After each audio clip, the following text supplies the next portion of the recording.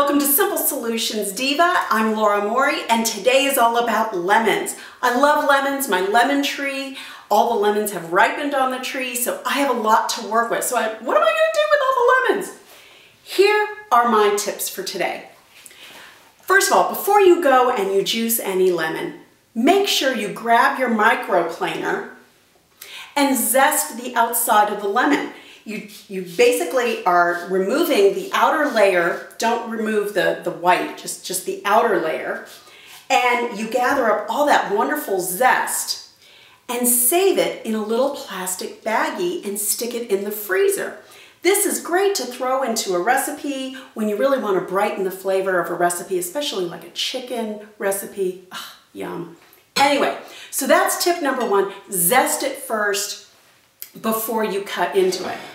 Number two, now that you've zested, you want to juice this thing. Before you juice it, make sure you roll it on the countertop. And what that does is it prepares the lemon for juicing by loosening up and squishing and breaking some of those little citrus sacs inside the lemon. So it's really juicy and prepared, ready to go.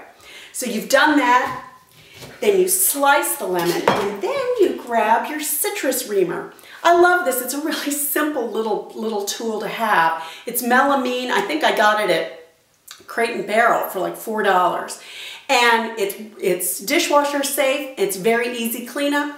You basically take your lemon and you use the reamer to just mush out all of that wonderful, yummy juice in there. So you have this wonderful amount of juice that you've squeezed a whole bunch of lemons. You can make lemonade, or you could use this a variety of different ways. You could save it by either putting it into a baggie, or you can put it into an ice tray and freeze it. So you have lemon for future uses. And fresh lemon, love it. Two, you can actually use this in a humidifier. When, we're all pulling out the humidifiers right now. It's winter time, and we notice sometimes the humidifiers get a little funky smelling. Throw 3 to 4 teaspoons of juice in the humidifier water, run it, and do this every few weeks or so. Whenever you notice that it starts getting funky smelling again, it's a nice fresh odor, and it just makes your room smell so citrusy. It's wonderful.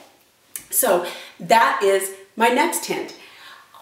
Next, what you want to do is you can freshen up your disposal by just taking a couple of strips of the rind, toss it in your disposal, run it with a little water.